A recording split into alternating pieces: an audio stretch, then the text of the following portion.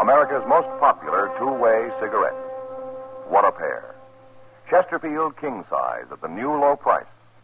Chesterfield Regular.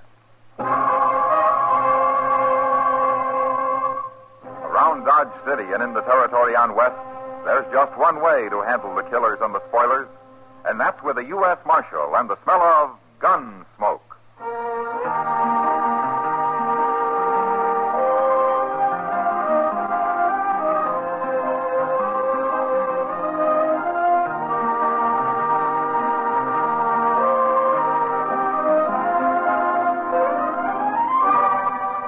Gunsmoke, starring William Conrad, the transcribed story of the violence that moved west with young America, and the story of a man who moved with it.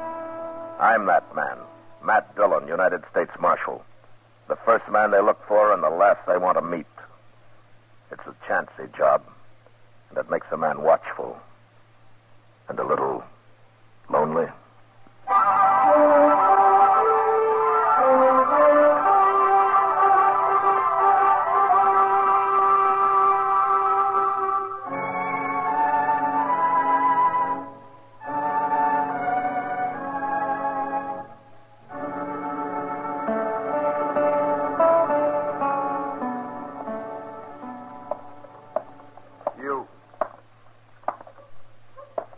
You there.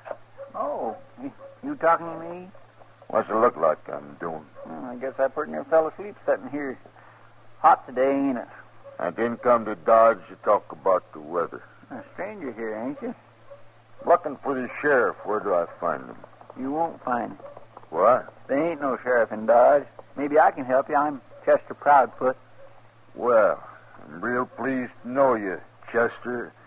Now, if you quit lying to me Don't and tell snap me... your teeth at me. I ain't lying. But if you're looking for the law, there's a U.S. Marshal here. U.S. Marshal? That's even better. Where is he? Inside. Follow me. This fella here is looking for the law, Mr. Dillon. Oh? I come in. You the U.S. Marshal? Yeah, that's right. Well, my name's Brake, Marshal. I'm from Mingo. Mingo, that's way north of here, ain't it? It's a couple 100 miles. And I rode all the way down here on the tail of a man called Hank Springer. I thought he'd come to jump to Santa Fe for St. Louis, but I tracked him right into that place up the street there, the Dodge House. He's got him a room and he's holed up in it. Is that so? I almost caught him this morning. Leastwise, I got close enough to put a bullet in his leg, but it didn't stop him. He's dangerous, Marshal, and I want your help taking him. What do you want him for, Brake? Murder. Oh? I killed a fellow called Dobie on his ranch near Mingo. Oh, here. Yeah, Marshal, I got a warrant for him. There, see? Ah. So you're a deputy, huh? That's what the sheriff made me. He wanted somebody to go after Hank Springer, and I took the job. Well, that's one way of doing it. Why didn't the sheriff come after him himself? Well, he didn't want to bother, I guess. Anyway, he's going to give me $50 when I get back with Hank, dead or alive. Uh-huh. So the sheriff up at Mingo will pay somebody, most anybody, $50 to do his work for him. That's his business, Marshal. Well, then why don't you go arrest this Hank Springer? You got a warrant. You're a deputy. No, he's laying up in that room armed and hurt, and he ain't going to take easy. You're a U.S. Marshal, and you got to help me. Well, maybe there'll be less trouble if I do. Chester, yes? Go get Doc Adams. One man's already been shot.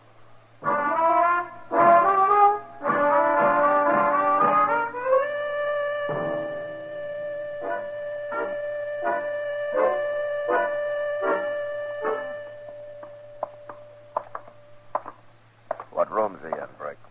Second door down there. 14. Doc, I'm here, Matt. you better stay where you are. We won't need you till the shooting's over. I'll wait. You stay back, too, huh, Chester? Yes, sir.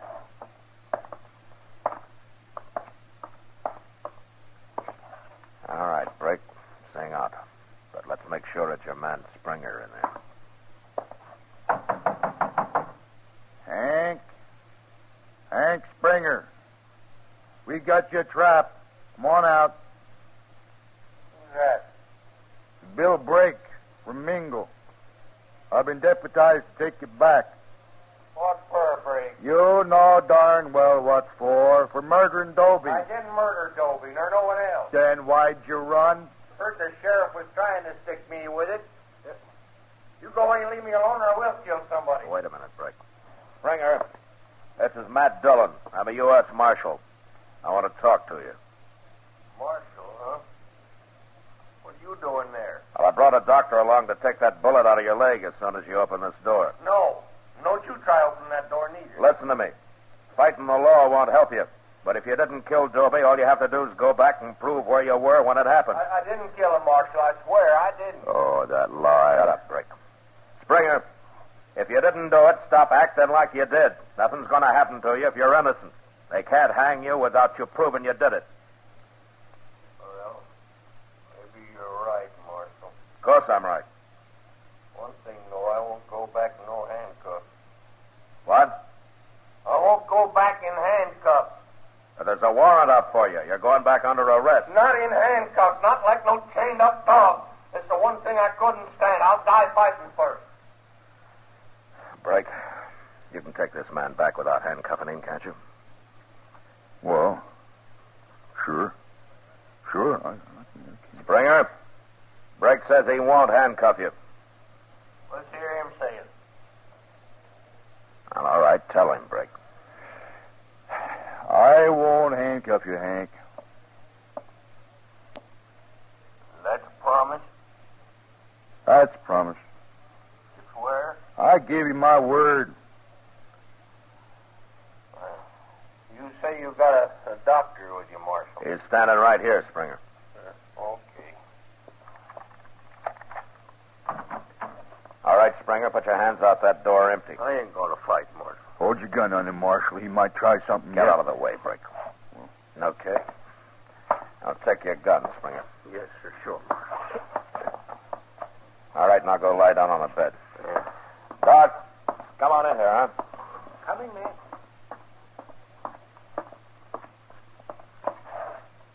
Now, then, you take those pants off, young fella. Let me have a look at that leg. Here's his gun, Brick. Sure. I didn't think he'd have the guts to use it. Matt, Yeah, how does it look, Doc? there's no bullet in him. It went right through the flesh, here, and out here. I'll just clean it up a little bit and take a few stitches. How soon will he be able to travel, Doc? Well, he ought to wait a couple of days. Couple days. I want to get back to Mingo. This man will leave when I say he's ready, and not before. He's my prisoner, ain't he? You heard him, Brick. And another thing, you made a promise you wouldn't put handcuffs on him. See that you keep it. Why, sure, Marshal. Of course I will. Now, Chester, Yes, sir. I'll be over at the OK stable for a couple of hours. I told Kitty I'd look at a horse she's thinking about buying. Okay, sir. You better keep an eye on things here for a while, huh? You know where to find me if there's any trouble.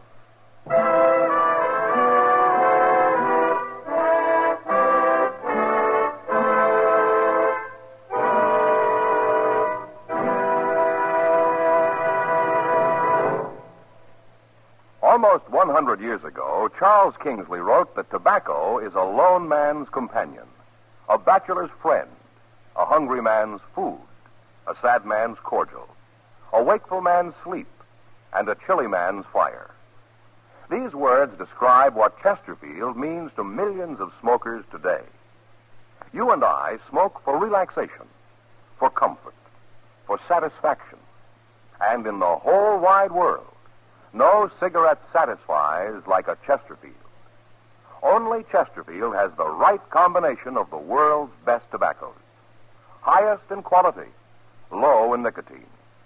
Best for you. Buy them king size at the new low price, or regular.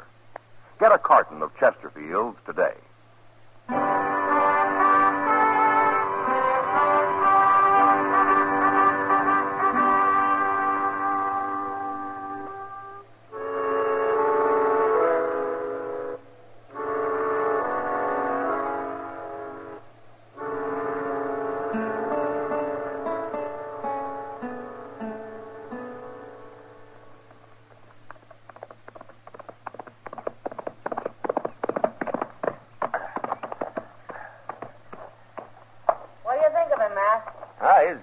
Good horse, Kitty. You've been on him an hour. Is that all you got to say?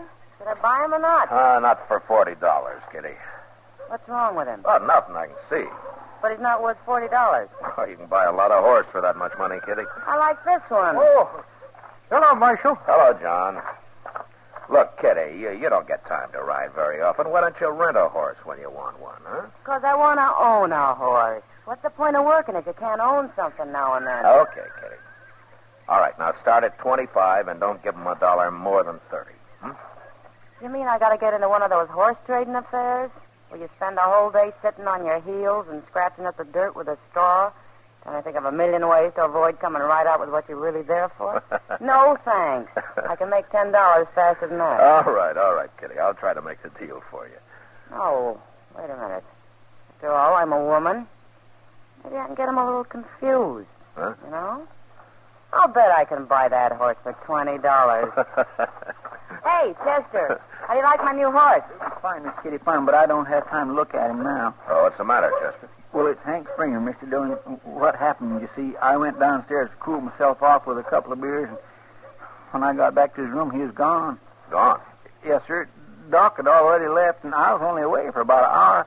I had a feeling something was going to happen. Well, where's Brake? Wasn't he watching him? Well, that's the bad part of it.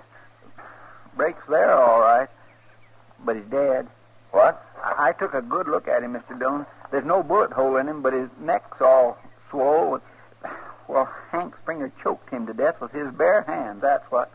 Oh, no wonder he wanted Brake to promise not to handcuff him. And another thing, Mr. Dillon, when I asked the clerk, he remembered seeing Hank run out and grab a horse from the hitching rail. Well, he's got a good start on us. See you when we get back, Kitty.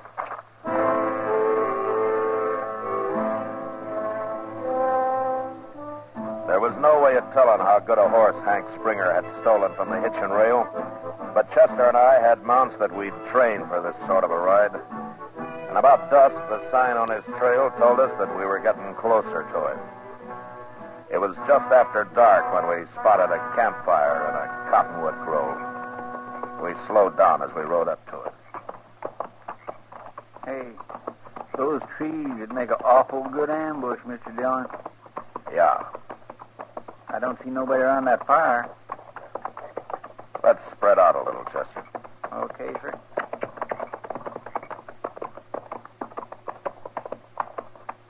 All right, that's far enough. Start shooting, Chester. He can't get both of us. I ain't shooting no more. All right, then throw down your gun and move up to the fire where we can see you. I am. I'm doing it. I got my hands up. Right in, Chester, but keep separated. There he is. I can see him. Don't shoot me. I didn't know who it was. Why, that ain't Hank Springer, Mr. Dillon. No. My name's Jones. I'm a buffalo hunter. I thought it was him coming back. Who's him? I don't know. I don't know who he was. Step over this way, mister, out of the firelight. I don't want to get shot at anymore tonight. It was a mistake, I tell you.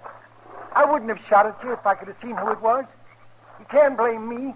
Not with a man like that running loose. Look, mister, I'm on the trail of a murderer. A man named Hank Springer. He's a young fella, and he's got a bad leg. That's him. That's him. He's a murderer, sure enough. He killed my partner not over an hour ago. What? My partner's lying in them bushes over there. I wrapped him up in his saddle blanket so I could bury him tomorrow. Well, how'd it happen? Well, sir, we was cooking something to eat, and that fella rode up and wanted to trade horses. My partner said no. But Springer got down and said he'd take the horse anyway. And my partner tried to stop him. And, well, he got shot that way, and now he's dead. Oh. Springer rode north, didn't he? Yes, sir. And I tell you something else.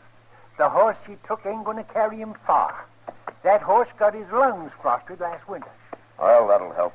There's a cabin 5 miles straight ahead, the way he was going. He can't get no further than that. All them people got there is a balky old mule. Good.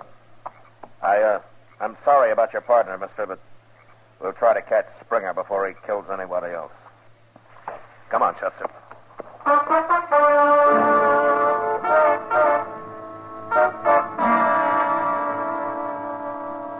There was was no moon that night, and it was pitch dark, so we had to guess at right and straight. But we managed pretty well, and in about an hour we saw the lights of a cabin off to our left. We rode over, left our horses 100 yards from it, and then went the rest of the way on foot. We could hear voices inside, so we sneaked up to the window. I'm telling you, lady, I can't wait much longer. Are you sure you ain't lying to me? It's Hank Springer, Mr. Ain't Dillon. no It's him reason right now. why I should lie to you. My husband should have been back before this. But it won't do you no good when he does come. You won't get far on that mule of ours. Well, what's wrong with your mule? Nothing. Except for being ornery and stubborn. I'll get him over that fast enough. You can have the mule, mister. I don't care about that. But don't hurt my husband, please. Lady, I don't want to hurt nobody. Unless they get in my way like some has done lately. You're an outlaw, ain't you? Never you mind. Look, when your husband walks in here, don't you give me away. All I ask is you don't shoot him. Chester. I won't shoot him Come if on he here. starts it. But I ain't going to get shot neither. We better do something quick before her husband gets back, Mr. Dillon. Look, I got an idea, Chester. If that woman's at all smart, it might work. What? You get out there in front of the cabin, but far enough away so nobody can see you. And then you yell for her.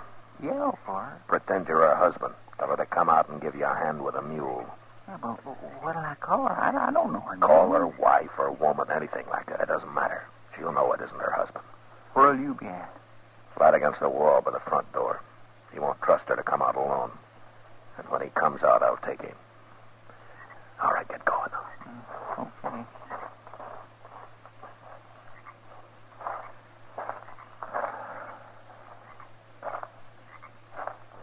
By the morning, so while we're waiting, you might just fix me some bread and some meat to take along, ma'am.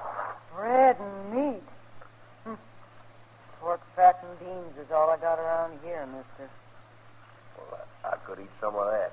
Hey, wife, Eh? come on out here and give me a hand. Who is that? Woman, get on out here. I said this mule won't take another step. That's your husband. No. Don't try to fool me. Open that door. No, wait a minute. Put the light out first. All right, now open it, or else you'll think something's wrong. What is taking you so long? I got to sit out here all night. Answer him. I'm coming, Jack. Now go on. I'll walk right behind you. Go on. All right.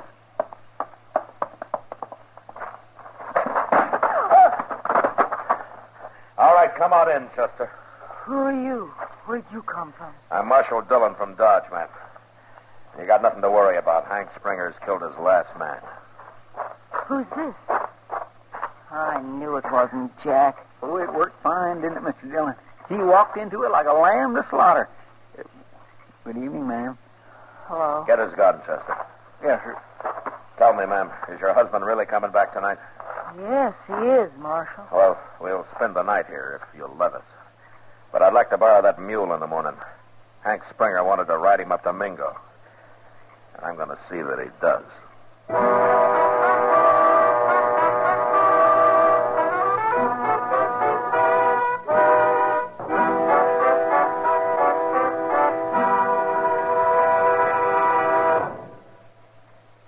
There are more than 60 million cigarette smokers in America who smoke many brands. In choosing your cigarette, be sure to remember this. You will like Chesterfield best because only Chesterfield has the right combination of the world's best tobaccos. Highest in quality, low in nicotine. Best for you. You and I smoke for relaxation, for comfort, for satisfaction. And in the whole wide world, no cigarette satisfies like a Chesterfield. Yes, you'll get the greatest possible pleasure from a cigarette when you choose Chesterfield. The right combination of the world's best tobaccos. Highest in quality, low in nicotine. Therefore, best for you. Buy 'em king size at the new low price or regular. Get a carton of Chesterfields today.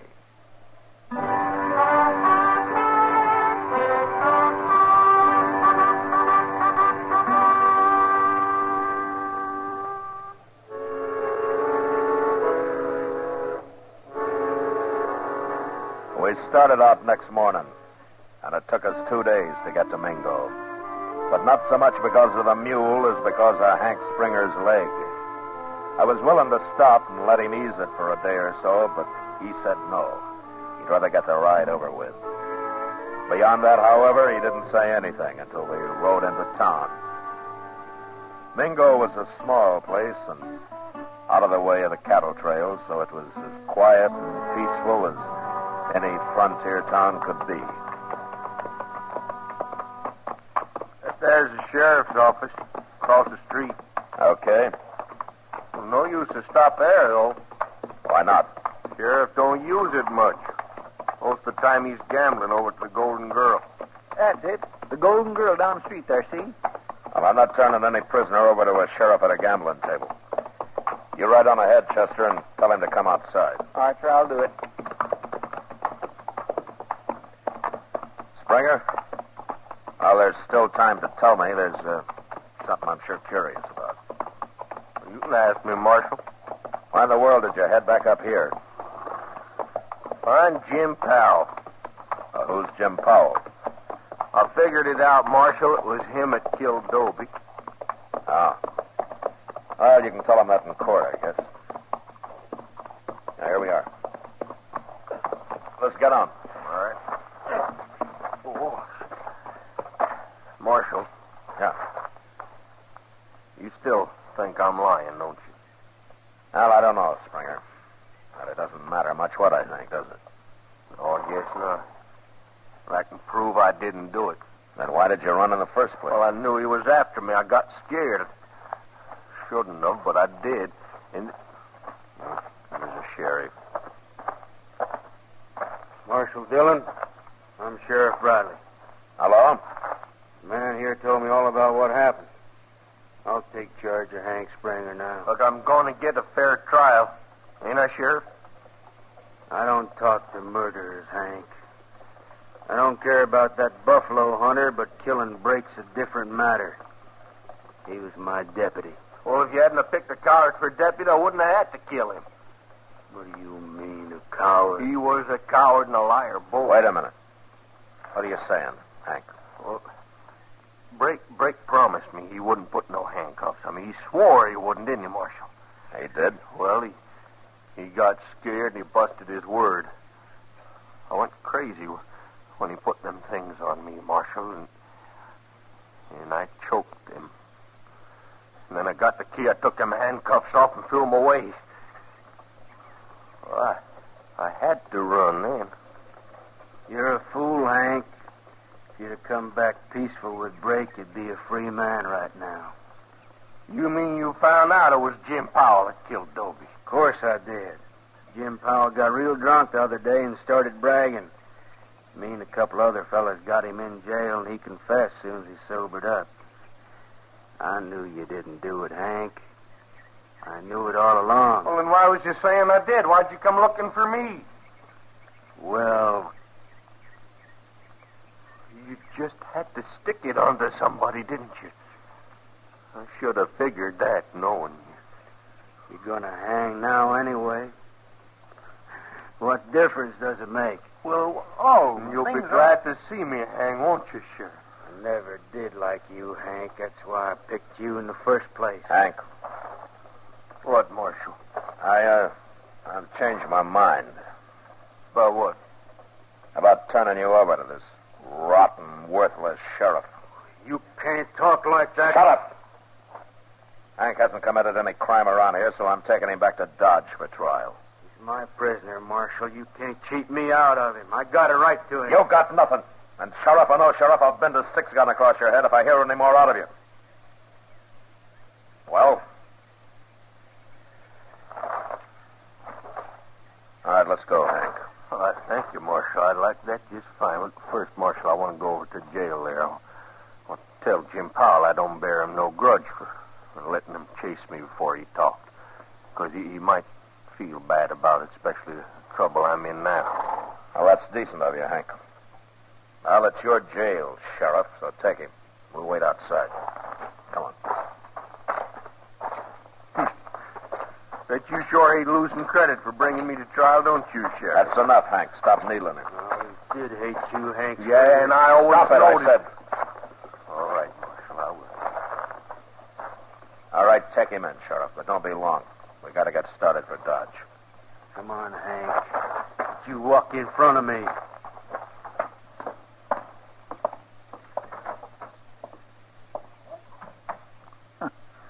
Mr. Dillon, a sheriff like that makes a man kind of ashamed, don't it? I mean, it makes people think the law don't amount to much. Ah, the law's bigger than any one man, Chester.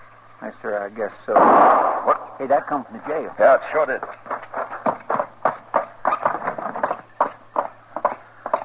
Hank, Mr. Dillon, he's been shot. All right, put the gun up, Sheriff. He started to run. Run where? Into a cell? No. He jumped me first. I had to shoot him.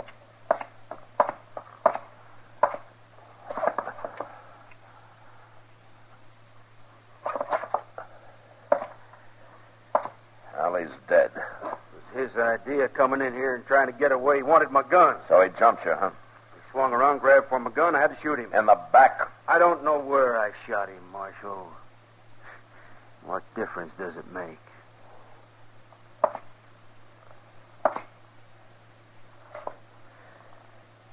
Hand me your gun, Sheriff. What? Your gun. Give it to me.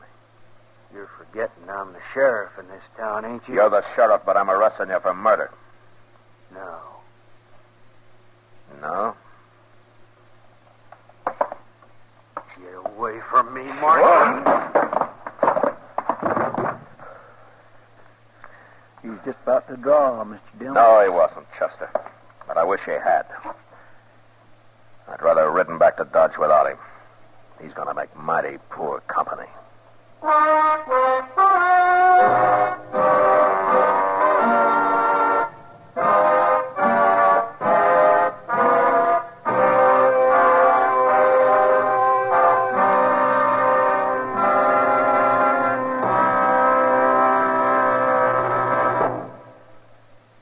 L&M goes king size. Yes, L&M goes king size. Now, L&M is king size as well as regular. Both have the same low price.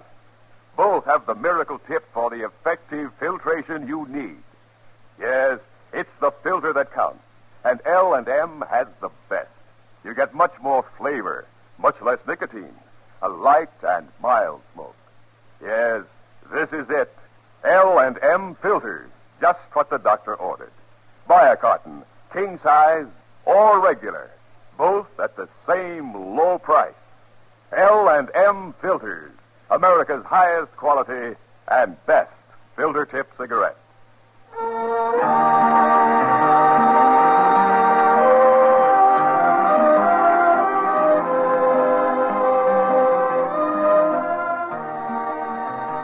Gunsmoke, produced and directed by Norman McDonald, stars William Conrad as Matt Dillon, U.S. Marshal.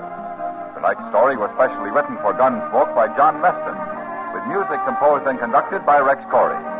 Featured in the cast were Lawrence Dobkin, Jack Crucian, John Daner, Joe Forte, and Irene Tedrow. Harley Bear as Chester, Howard McNear as Doc, and Georgia Ellis as Kitty. Join us again next week as Matt Dillon, U.S. Marshal, fights to bring law and order out of the wild violence of the West in Gunsmoke.